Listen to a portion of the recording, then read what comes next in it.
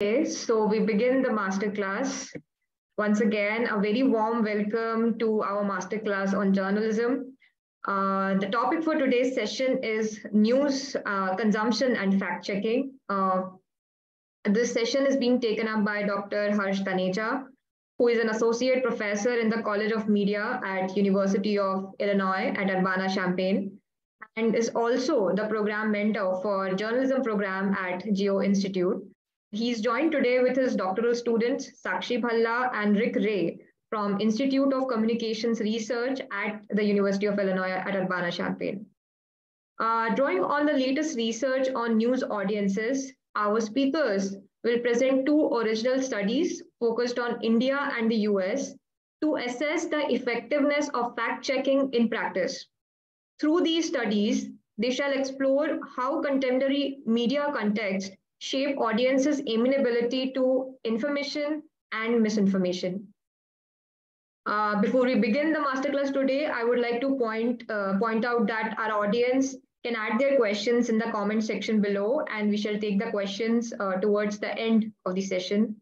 So without further ado, I would now like to welcome Dr. Harsh Taneja and request him to start the session. Over to you, sir. Thank you so much, Harshita. It's a pleasure to be, doing this masterclass, and that too a masterclass related to the journalism program for Geo, which we hope will, be a very successful and a very innovative program once it starts this June. But I'm also very excited to be presenting with two of my doctoral students, studies that each of them have been leading on this very important topic. So what we'll do is that I'll sort of offer a few preliminary thoughts on more generally, like, how we situate this problem of fact checking, why do we need fact checking, and what role sort of news media should play in a democracy, and how that is panning out. And then Rick, followed by Sakshi, will actually take up their individual studies. And, in the end, we'll open it up to questions which can be about what I presented. They can be about what each of them presented. So we'll make it more interactive at the end. So I want to sort of start with this, very well-known, fairly obvious point, but I think one that needs more re-emphasis than ever, is that, for a democracy to function properly, citizens need to be well informed. We kind of know this, but if we think about it at a very basic level, voting is an informed choice. We need proper information about, who we elect or who we want to elect in order to, make that choice, and in order for that choice to work well for us. And the other part is that this exchange of information needs to be deliberative. In other words, we need to give people a chance to reason with each other, to discuss with each other, to debate with each other, in order to make these informed choices, which make democracy function. So with this big idea, the academic conception of this idea is this concept of a public sphere. So for a democracy to function properly on the bedrock of information, you need sort of literally a place or a forum where ideas and information can be freely exchanged. And this place needs to be separate from the government and separate from the civil society.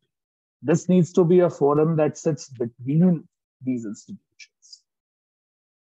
And the ideal conception of this forum was given by this very eminent, social scientist, one of the most influential social scientists of our times, Habermas, who basically conceptualized the public sphere as literally these physical spaces, he was drawing on sort of his own, context of Western Europe, where literally like these coffee houses where people could come together and debate and discuss things until each of them is satisfied that they are well informed. But we obviously also understand that, this own conception has this conception of Habermas is an idealized version. There are issues of access. Not You cannot really create a place which everybody can access. Even if you were to create many such places, physical spaces that everybody can access, you still will have issues where certain people will have more of a voice than others. So, given this ideal version, our hope sort of has been that, can the media, specifically the news media, function as the public sphere? Can they become those institutions that sit between the government and the civil society and help each of these sides provide a reasonable voice, conduct the deliberation, and in the end, make each of us more informed for democracies to function? But this sort of what we say is more like a normative theory of media, or in other words, our conception of how the media should function as a public sphere. But what we are going to focus on today is more what we call the empirical study of media, which is sort of this broad field of media and communications, which is concerned with the central question of, do media function as they should?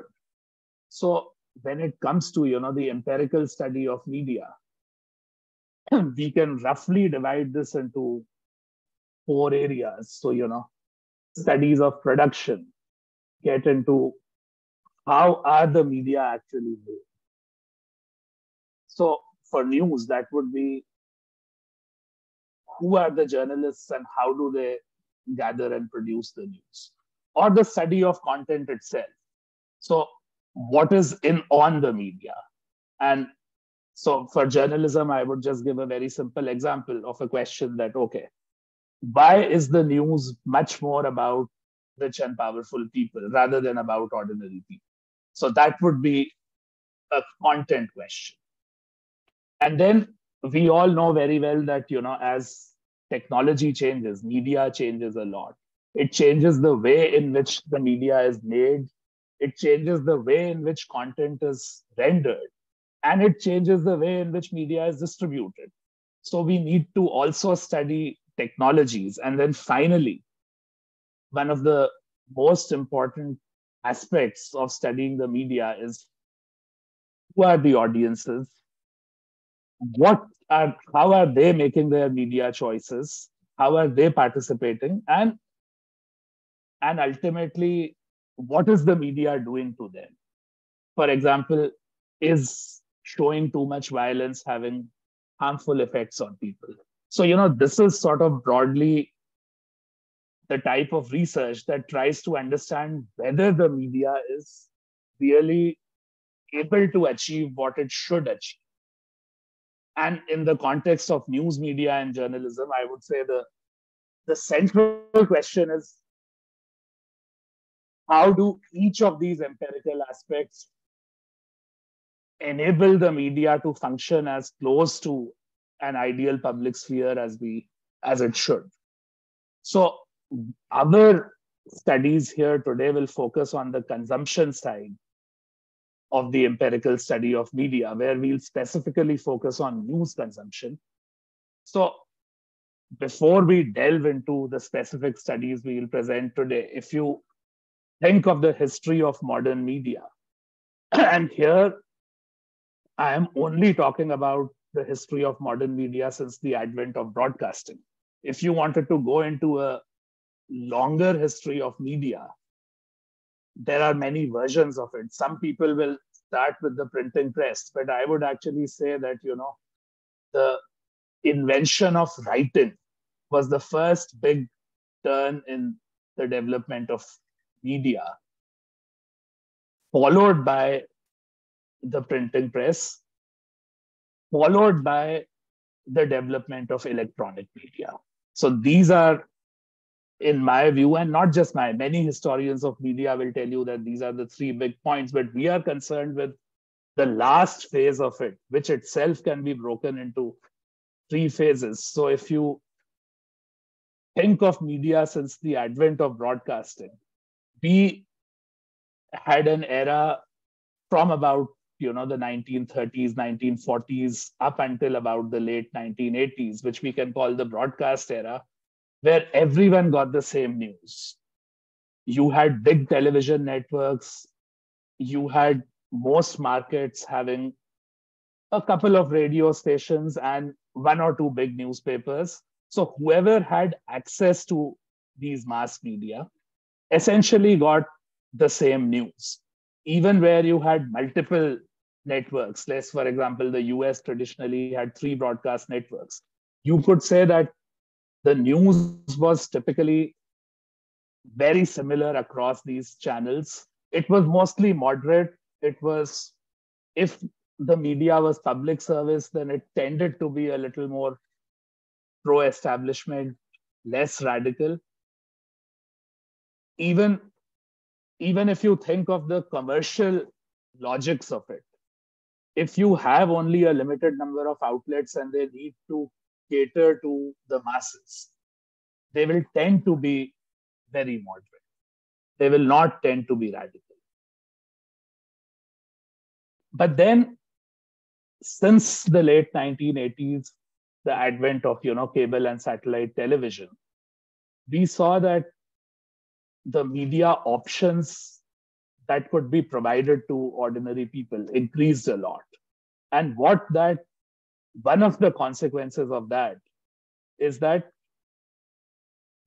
basically a space got created for what we call as partisan news media. Or in other words, news that is not moderate or neutral anymore.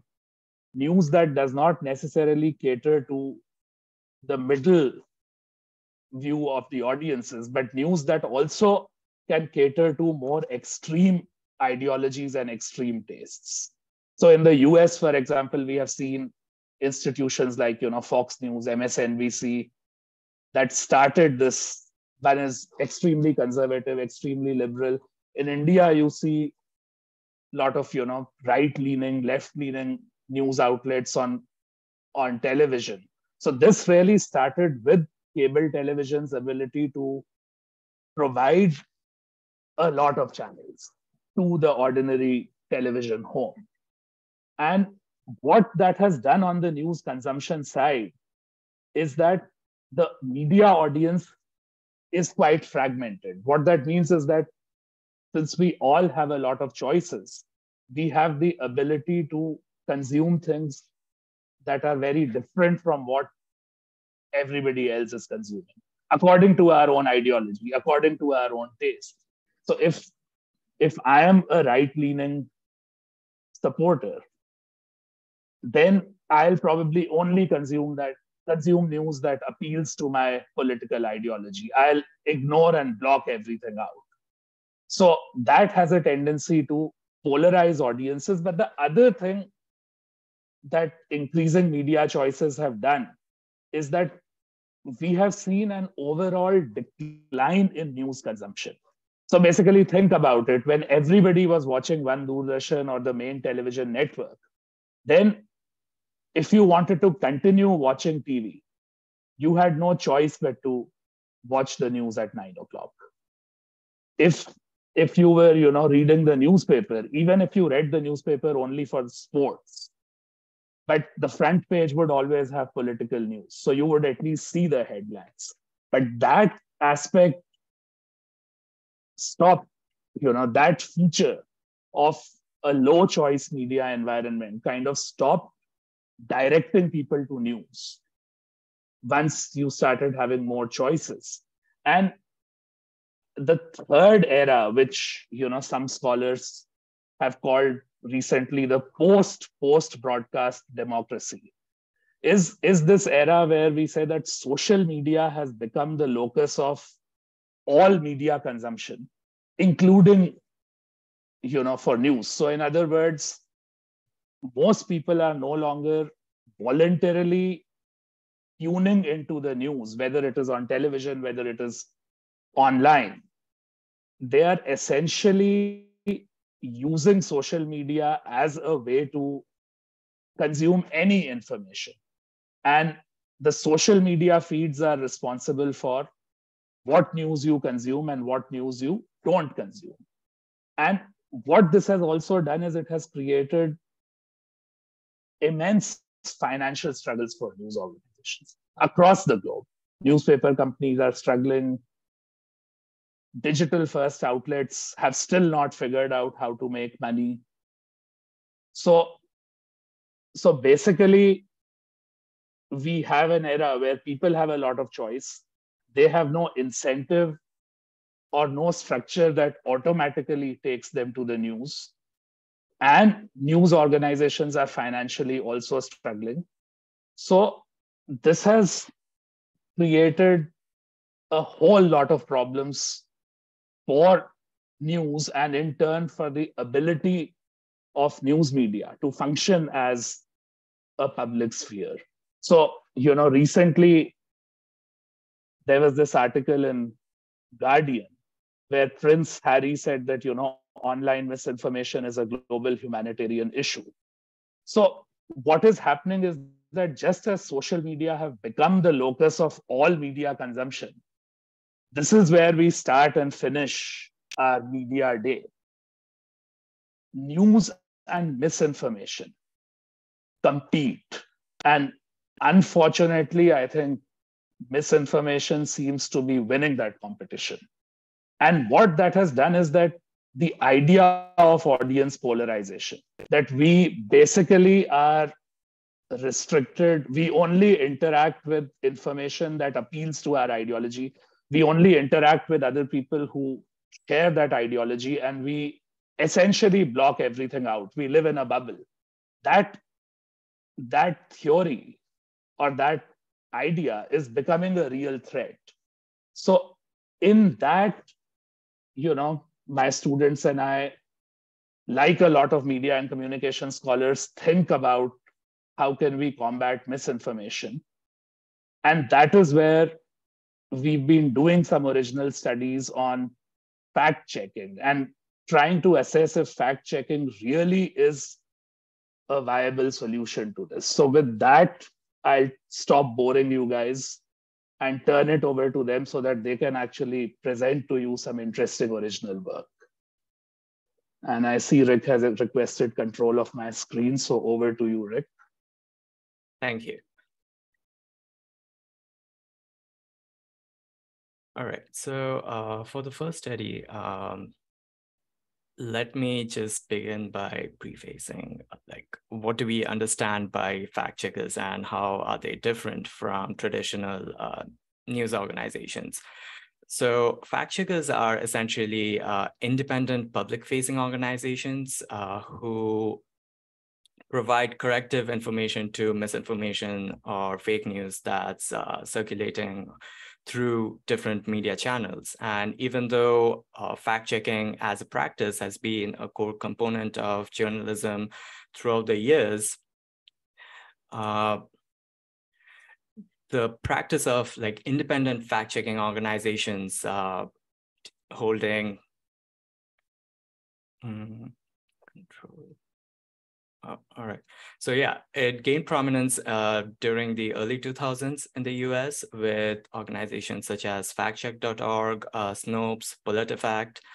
And we also have Poynter Institute, which is a nonprofit journalism school. And since the 2016 US presidential election, they have formed this consortium of fact checkers across the globe. They call it the International Fact-Checking Network. And there are actually several Indian signatories to the IFCN, including Boom, FactChecker.in, TV Today Network, and formerly Alt News. And for this particular study, we consider boom and alt news. So one of the key fact denominators of modern fact-checking organizations is their mode of operation, and they usually operate through digital channels and social media platforms. So that being said, what is our current understanding of who the audiences are for these fact checkers? Several studies have shown that corrective information is more effective and with liberal or left-leaning audiences, and they are just more amenable to corrective information. But on the flip side, we also have something which we call the backfire effect. So it occurs when someone with a misperception on a particular topic refuses to accept facts when encountered with that corrective information. But it sometimes goes a bit further, where when encountered with corrective information, the previously held misperception actually gets strengthened. So you may think about something like if you are a very keen believer in Ayurveda, and someone told you that it doesn't work in dispelling the coronavirus, but it sort of triggers that backfire effect in a person who is a very keen follower of Ayurveda, and they'll start questioning the motives of why someone would push the agenda of coronavirus vaccines. So there have been some studies that looks at experimental studies that looks at how we can address this belief in misperceptions and miscommunication. So they found that the ability to identify misinformation differs across your political leanings and attitudes, but such media literacy interventions do not persist for long. So the effectiveness wanes over time.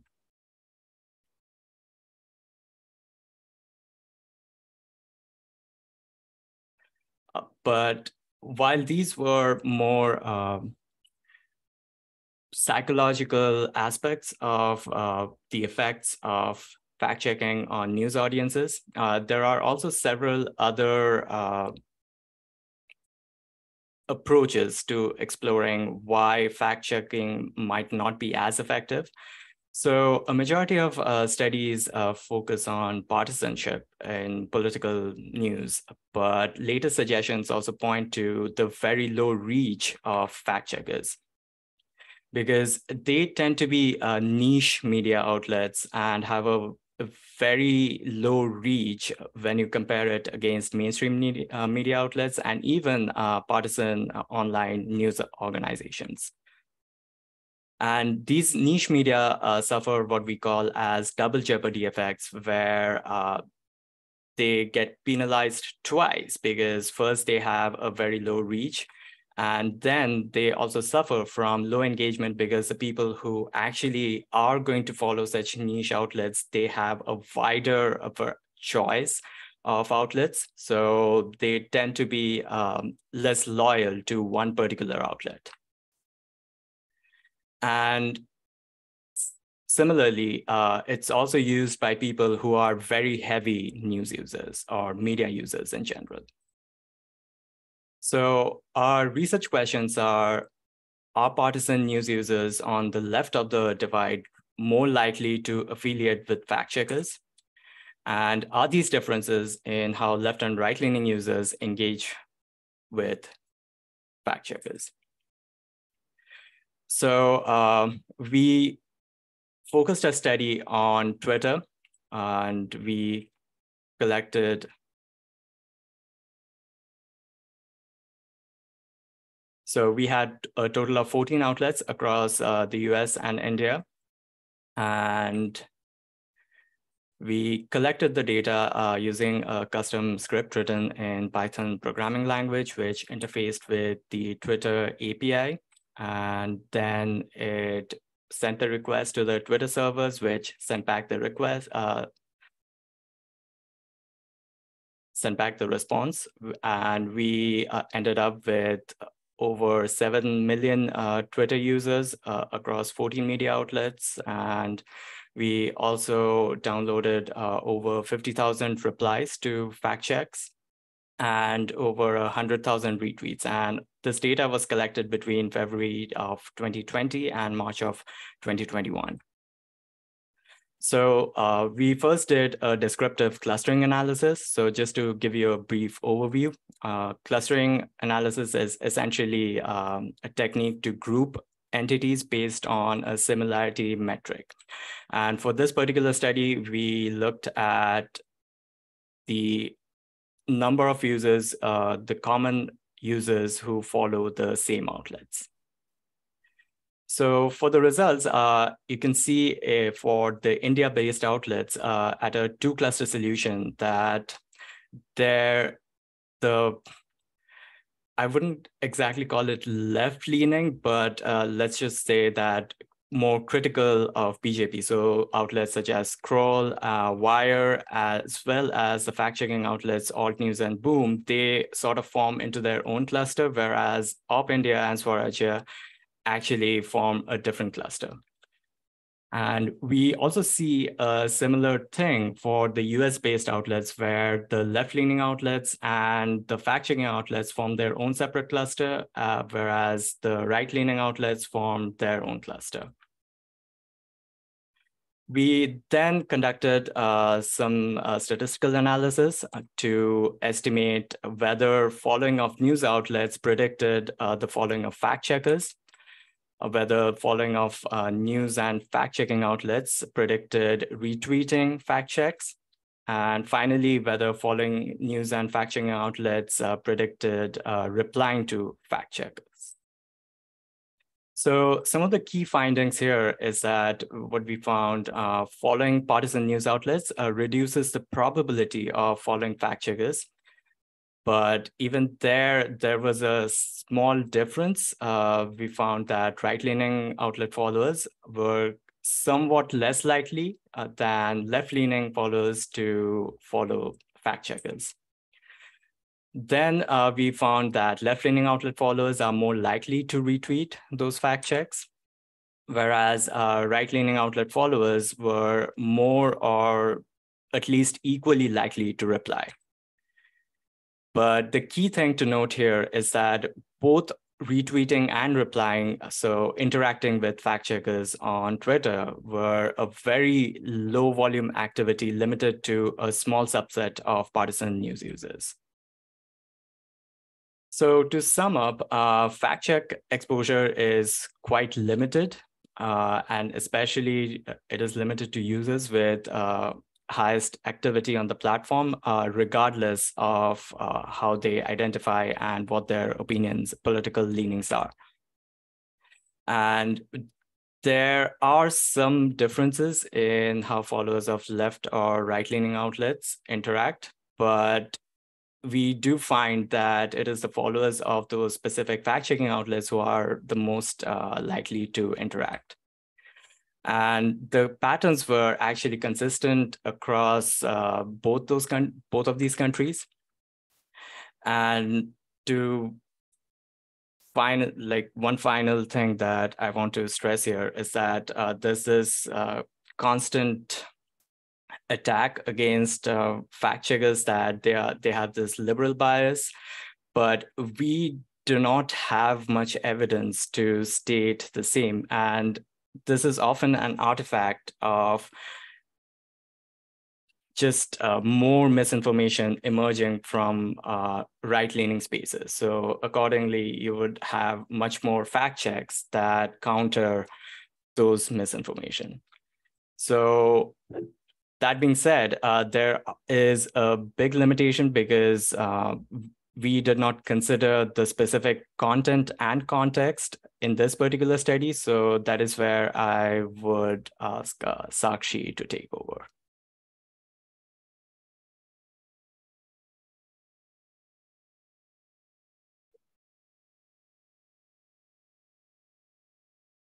So, hi everyone. Professor Taneja and Rick have shown us so far that even though normative expectations tell us that good quality information is good for us and our democracy, and those who try to bring it to us will be valued, on the other hand, we don't see it in practice. So why are attempts to correct misinformation so limited in their impact? This was the driving question behind this study. So to answer this question, we tried to delve deep into how our media contexts are shaped. And we try to think about this problem in this unique way. So as Professor Taneja mentioned, if the context is shaped by a high amount of choice, people are not only able to discover content of their liking, but they also likely gravitate towards it. And we know from past work that consumption of even entertainment programming, leisurely entertainment programming, can distort audiences' perceptions on important issues. So we extend this line of thinking to suggest that entertainment perhaps underscores how we interface with news and politics throughout the information ecosystem. And we try to argue that political information itself is increasingly consumed with the help of entertainment carriers. So in such high competition environments, the challenge is for media owners, which is to be able to appeal to the greatest number of people and to not lose audiences who may otherwise seek more entertaining options elsewhere. So we see that there's a debate between news versus entertainment, but that is often resolved through structures of news as entertainment. So as Professor Taneja highlighted, that there's a decline in news use, but it is often the vehicle of entertainment that brings audiences back into the fold of news programming.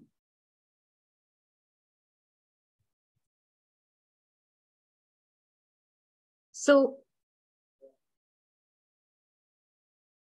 you can see this across networks, across platforms, and across media. For example, when you see these high-octane debates, talking heads talking about the latest scandal, it is an instance of news as entertainment. Across the spectrum, you do see some subscription to this model based on ideas like spin or framing or bias and so on. These routines are technically aimed at creating identifiable slices of audiences. And in many cases, political parties become the brand through which media organizations come to be identified. So as Professor Taneja mentioned, in the United States, for instance, Fox News caters to a Republican-leaning, right-leaning audience, and MSNBC perhaps does that for the left-leaning ones. So polarization then does not remain an independent symptom. Instead, it adds yet another layer in the news as entertainment paradigm. So how do we think about this? How do we examine context if that's where we think the problem lies?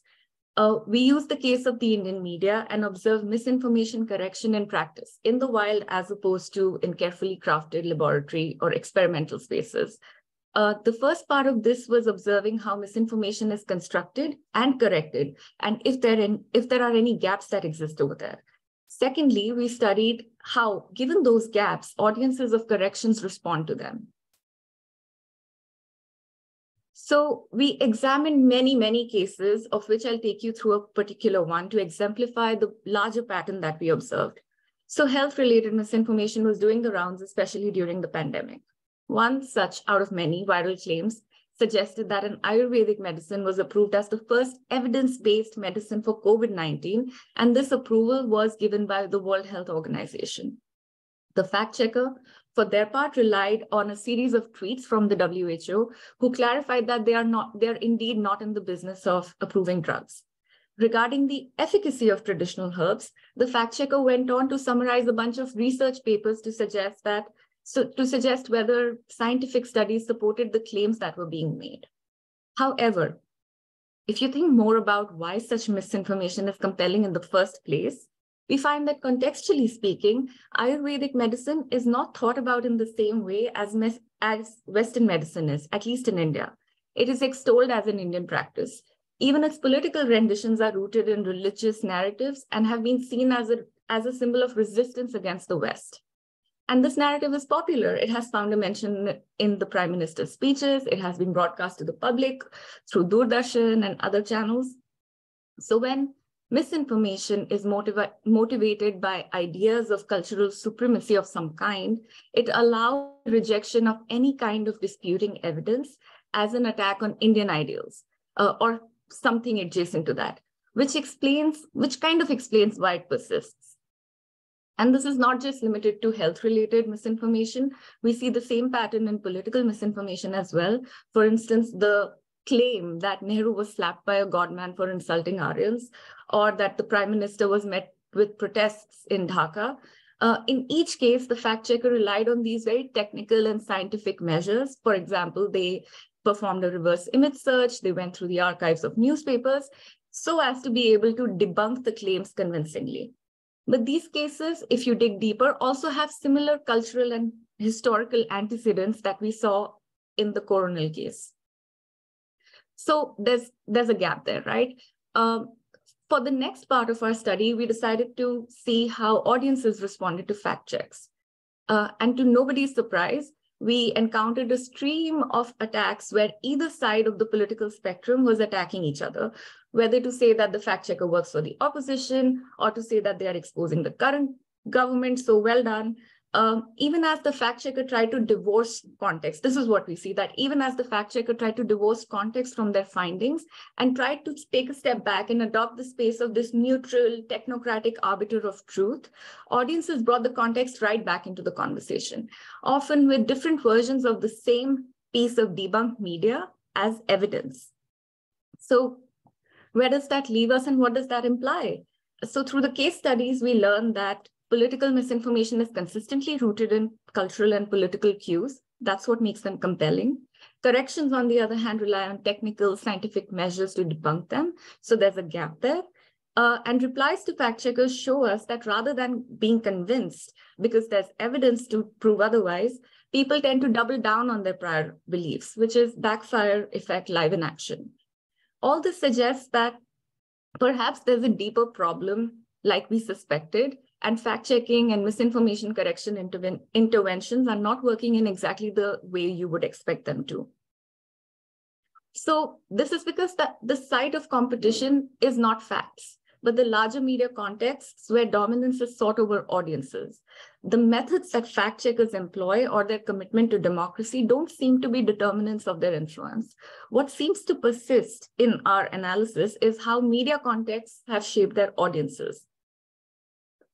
In that case, the fact checker is also seen as a politically motivated figure. As Rick highlighted, fact checks are further removed from people's repertoires, given simply how communities take shape on the internet, which is based on prior interests and algorithms. So unless you're really committed to fact checking, you will likely not see it. However, this is not to say that it's a failure of fact checking and shouldn't exist. It isn't. What we are trying to highlight is how public attitudes manifest and how they are shaped by the news media. So essentially, when news structures are motivated by entertainment, it leaves very little room for disbelief when either Marilyn Monroe's iconic images morph to look like an opposition leader's, or when the origins of the image are established with scientific evidence. So access to the public sphere is actively being shaped by the ethos of entertainment, as a result of which fact-based journalism, media literacy interventions, and so on are finding very little purchase. And going forward, as practitioners or scholars in the field, we have to recognize how cultures of newsmaking ultimately account for the quality of information we get. So any meaningful intervention to disseminate good information, whatever that may be, must attempt to think about at least how it will always be received by audiences as an artifact of its media context. So I'll give it over to Professor Taneja. That's all from me.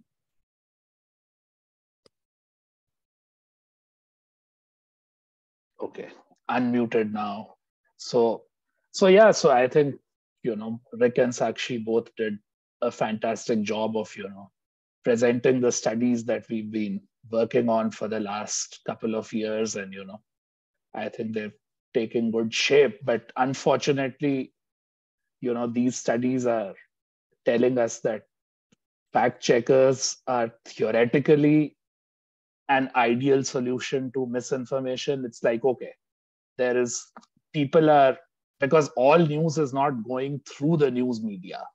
People are, like they did before journalism was a thing, give news to each other. Basically, people are increasingly doing that on social media, whether you think of WhatsApp, TikTok, Reels, Facebook channels, YouTube, whatever you think. Basically, ordinary people are able to give news to each other at massive scale. And that creates a problem of misinformation, along with bad actors who are utilizing this tendency among people to their advantage. But theoretically, you may think that fact checkers, if we have all these bad actors who are spreading misinformation, we also have a few good actors who are working very hard to correct misinformation. And that should neutralize the effect of these bad actors. But what we are seeing is that that's not really happening. So I think on this somewhat, darker note, I would like to open this up for questions. Yeah, thank you so much, Dr. Taneja and Rick and Sakshi for the very interesting talk. And we are open to questions. I would request attendees, if there are any questions, they can put it on the chat box. We would not be able to take a question, directly. So if anybody is raising their hands on the attendee, I would request you to type the question instead.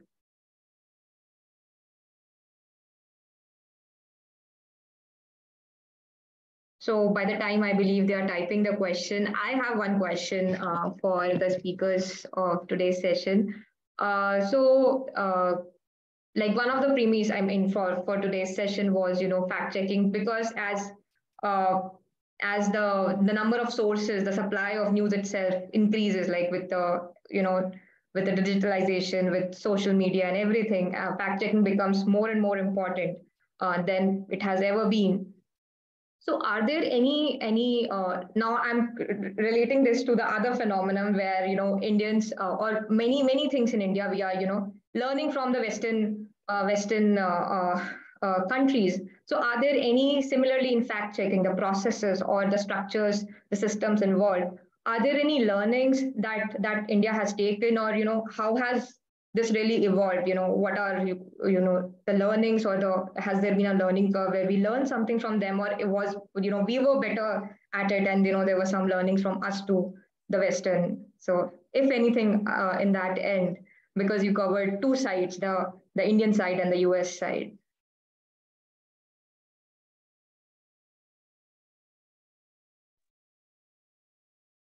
I don't know, the one thing we can say is that I think we have not, so one, if you saw from our study, this problem of fact checking having a very niche presence and a very limited reach among audiences is not uniquely an Indian problem. It is both, it's a Western as well as an Indian problem. And I think it would be fair to say that this idea of independent public facing fact checkers who are trying to correct misinformation at this massive scale on social media is a relatively new phenomenon, both for India and the West. So in that sense, I think their practices are fairly common and shared. So I won't sort of, be able to differentiate that, there is a flow of knowledge or there is a transmission of knowledge from the West to the rest, which is also not the most ideal thing in media, regardless. We developed Doordarshan with such a philosophy that, these modern technologies of information will help us develop faster and better as a society, which didn't really happen. So I think, no, on this is too new a phenomenon to really have this kind of an approach. But I think in that also, for example, what Sakshi presented, that contexts are very unique. And maybe what some of our Indian fact checkers are doing is that they are technically learning a lot from the West, but they are probably not realizing that the playbook in India has to be somewhat different, because our context is shaping sort of, people's appetite for facts and also for misinformation a little differently. I don't know. I'm happy for Sakshi or Rick, anybody to add more to this. I think you're right there, because these phenomena have they have global precedence and they've kind of occurred together. So it's hard to say if one is doing it better than the other. But what does stand out is the fact that even fact checkers in the US or in the West face similar responses, similar kind of problems as fact checkers in India do. So the kind of discursive analysis that I presented may well be applied to American fact checkers, with a few changes here and there. So that's an issue, and that kind of points to the problem that misinformation is a very complex problem, and a simple band-aid of like, hey, here's evidence, here's counter evidence to disprove your prior beliefs, that is not perhaps going to work, and we need to confront this in a more nuanced way.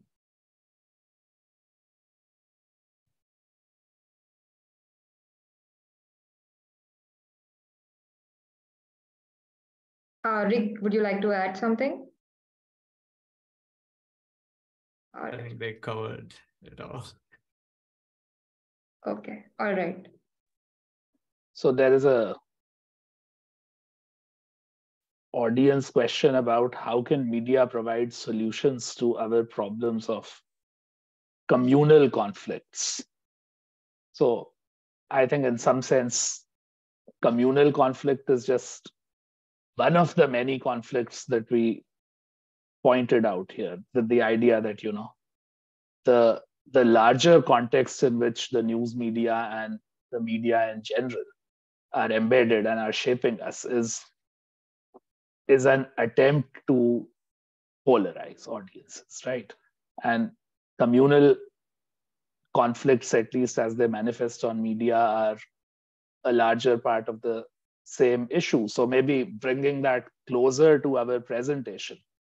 Can fact checkers necessarily be effective in correcting communal misinformation or religious misinformation purely on the basis of trying to tell you that this is correct and this is not correct? No, I don't think that's going to happen. I think fact checkers need to take larger cognizance of why communal misinformation has traction.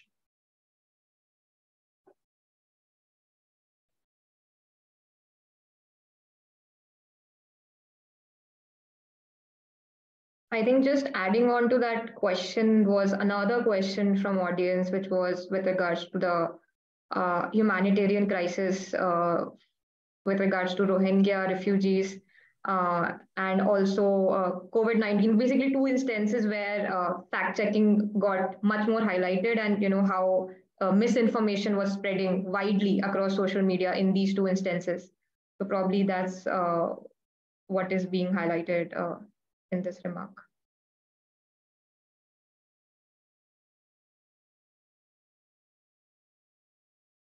No, so I think the larger point here to think about is that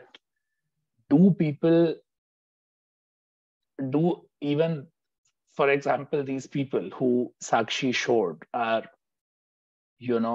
combating fact checks, that if they are told by a fact checker that what they are spreading is incorrect, and then we've seen that they are pretty colorful in their language when they reply.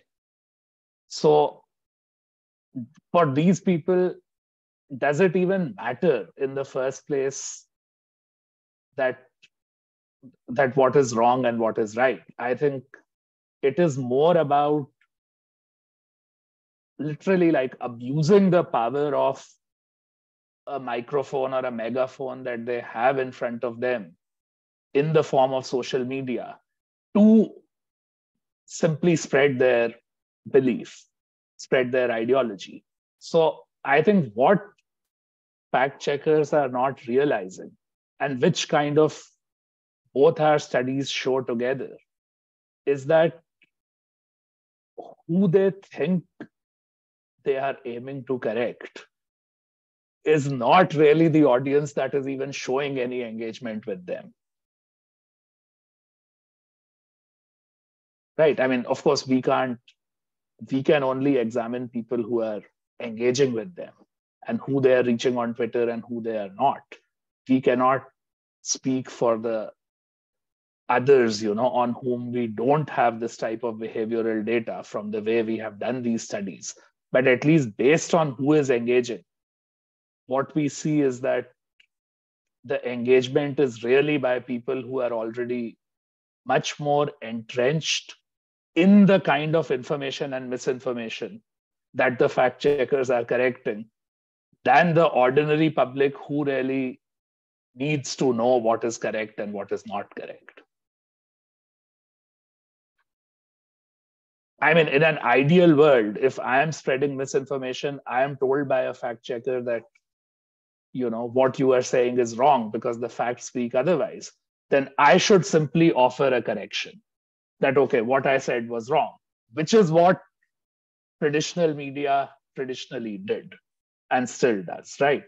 If Times of India published something that was even marginally incorrect, the next day's newspaper would have a column of corrections. But do fact checkers hope the same from people who are spreading misinformation on social media?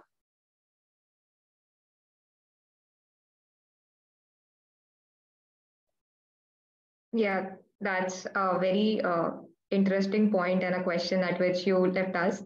So I just noticed that one of our program advisory council member, Mr. De Palma, is also in the attendees. So hello, sir, and I hope you liked our session today. Meanwhile, going to the comments, I saw we have many questions with regards to our program in journalism and with regards to Geo Institute in general. So we will be taking questions on that. But before we do that, I would like to first formally thank all three of you, like Dr. Taneja, Sakshi, and Rick, for taking time for the session today. It was a very insightful session, and I'm sure the audience felt the same. So thank you very much. And yeah, now we would move to the questions on the program. So for our other audience members who are not aware, Geo Institute is launching a postgraduate program in journalism this year. Our admissions are already live. The admissions platform is open. If you are interested to explore more, please look at our website.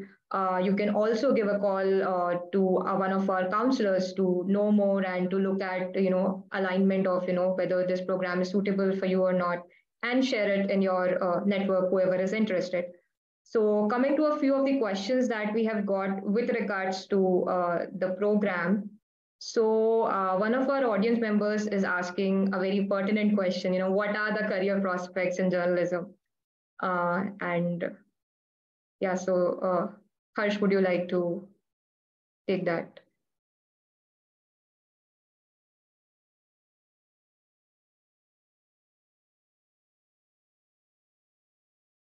I'm happy to take the career prospects question, but actually, there was this one interesting question by an anonymous attendee. Yeah. How will large language models and image generation AIs affect the production of misinformation and fact checking? I don't know, Rick.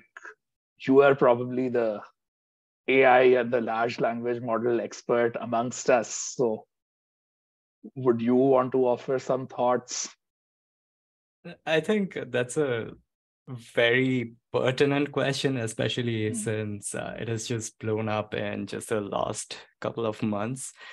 And I think it's still an evolving situation, and we are just at the beginning. And there are a lot of ways that you can skirt around the filters that are put in place on the interfaces, the public interfaces that are available.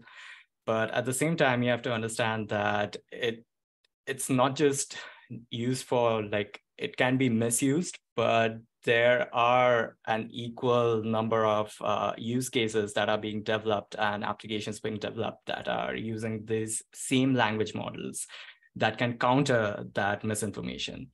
So when you scale everything up, I think it's essentially going to look quite the same. Like, there's going to be this tug of war on the volume of corrective information that should be produced to counter the misinformation.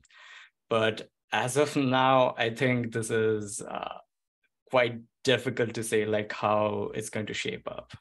But it's definitely going to be interesting. And especially, so ChatGPT itself doesn't have, like, it can't directly access the internet sources, but you can create applications that can use internet sources. And I think Bard actually can cite those sources. So that is, in fact, another interesting aspect where language models can actually help, because it also gives you the original source of information, and it can also tweak the language and the tone, which can make corrective information more amenable to people who are prone to fall prey. So yeah, that's just my 2 cents. So no, and actually I invoked that because somebody asked about career options, and I would say, that's a career option right there, that ultimately a lot of computer scientists can create these language models and can, demonstrate the possibilities of, AI and machine learning in interesting ways. But actually, we would need experts in media, experts in news audiences, experts in studying the public and public attitudes to be able to sort of answer your question of, whether these things will be effective in this particular domain. And I think a journalist or someone training to be a journalist could totally, like, train themselves enough to understand what these models are and how and why they work or don't work, and be very useful to news, to media, and to society, right? So that's one, example of an innovative career option, but we could scale back. So at the most basic, a journalism degree can teach you how to, be a better judge of what should be in the news, how to then take raw information, make it into the news, and how to disseminate it the most efficiently and for the maximum number of people for whom it is intended. So, the basic skills of reporting writing that you could take to any kind of newsroom, whether it's a traditional legacy media organization like a newspaper, TV channel, a digital outlet, a news outlet that relies on social media. But then you could also think of not just language models, but a lot of interesting new technologies that are becoming relevant for news organizations when it comes to news delivery. So think of, virtual reality, augmented reality, this whole idea of creating immersive media. So I think ultimately, if news wants to become more relevant and more cutting edge in its delivery, I think news can, so go back to our topic, like, think about it hypothetically. If fact checkers could use some amount of augmented reality to convey misinformation corrections. Would people find that use of rich media more convincing? It's just a very wild thought, but that's where someone could make a career out of that. You could, and the general, and so one is the whole idea of learning how to make content and make news. But the other thing that a program like this would teach is how to analyze the news. And that skill would actually prepare you for a lot of, jobs in think tanks, policy institutions, even organizations like, Google, Facebook, and similar other companies that for whom news is a very important area. They may not be directly in the business of making news and providing news to people, but they recognize that they are the biggest intermediaries when it comes to how people get the news. So a lot of the times they are held responsible for all the misinformation that is circulating out there. So they want people who understand news, information, and misinformation and people enough to be able to deal with the reality that, ultimately they are the biggest carriers of news and information and misinformation, and they are often held responsible for it. So that whole area where you deal with sort of media and technology policy and analysis is another interesting career option. Then, if you are more interested on the business side of things, on the programming and strategy side of things, you could look at product management within news organizations. If you like audio and video production, you could basically think of digital content creation as a career area. So I'm trying to speak of the more non-traditional career options here. The traditional ones, of course, are, Indian media is still growing. News audiences in India are still growing, unlike most of the Western world where, news is in a steady state. Like I spoke in the beginning that there is a lot of mistrust in news organizations and people are tuning out of the news increasingly, but that's not the case in India. Yeah, Are there any other questions that we... So there was a term coined by someone in the attendees. So I'll just quote the question. It says, what is digital humanities? I'm not sure if it was used in today's talk, but if you would like to share some thoughts on that. I think, it's not really a question that's most relevant to this session. All right.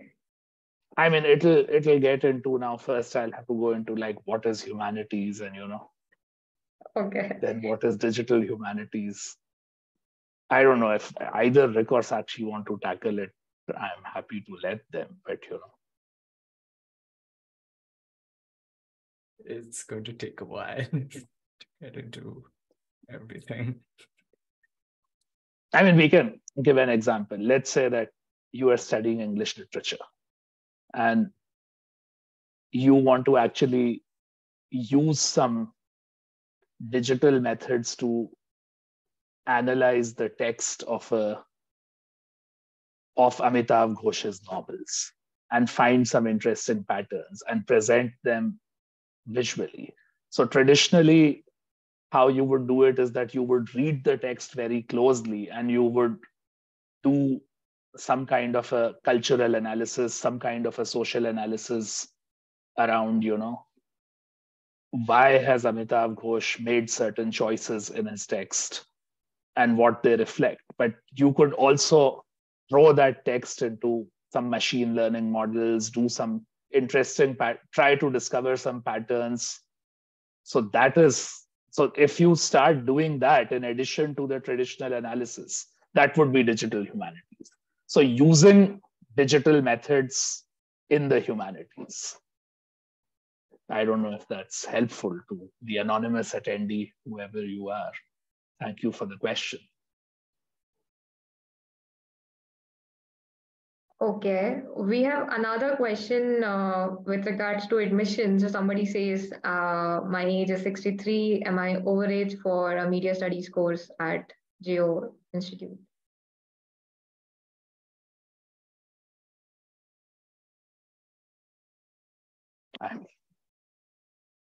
I would, the short answer is no. It's never too late to learn.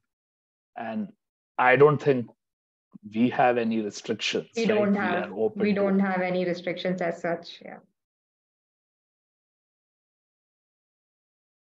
In fact, our we always propagate the objective of learning for life. Learning never stops basically. And I would like to ask the attendee to get in touch with our admissions team. There is a number, a call center number on our website. Give them a call, talk to them, and if you are interested, do apply. Someone is interested in understanding the role of Facebook in winning elections. Now, I don't know. I think like that's too broad a question.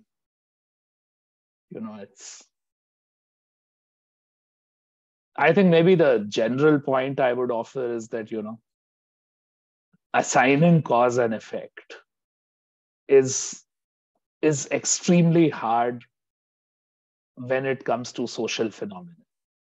So in some sense, like people accessing information on Facebook is a social phenomenon, and even elections are a social phenomenon. So you are trying to sort of assign a cause, or you are trying to assess a cause and effect relationship between these two social phenomena, which are both very complicated, multi-layered, and need to be unpacked. So, and even so, think about it. Even when you access information on Facebook, that doesn't happen in vacuum. So you, in Indian context, you often hear that, okay, BJP is very powerful on Facebook. They have, but so are they winning elections because they are BJP and they can mobilize all channels very well, including Facebook? Or are they winning elections because Facebook plays a role in winning elections? Nobody can really, tell the two apart, that which one is the real reason. So I think like, the answer to that question is really like, yes, Facebook is too important to ignore, but it's probably not the only reason or the main reason. Or the question is largely about social media. So that would be the answer, that social media is too important to ignore, but it's not the only, reason.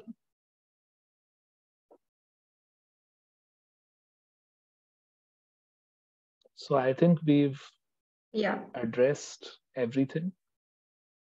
Yeah, we have covered all the questions, and I think we have already overshot the time of today's masterclass as well. So I guess we will now close the session for today.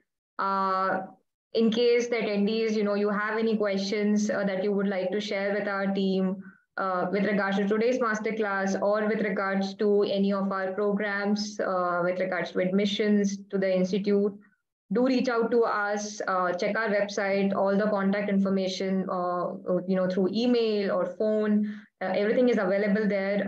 Do reach out to us and we will respond back to you. Thank you once again, Dr. Taneja, Rick, and Sakshi for today's session. It was very insightful and very good for all the attendees today. Thank you to all the audience members for their continuous support and belief in us. It continues to motivate us to come up with new masterclasses time and again.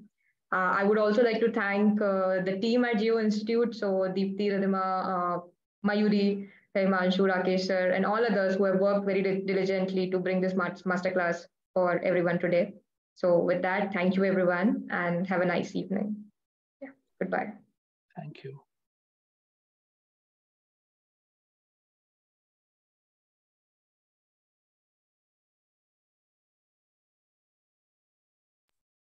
Done.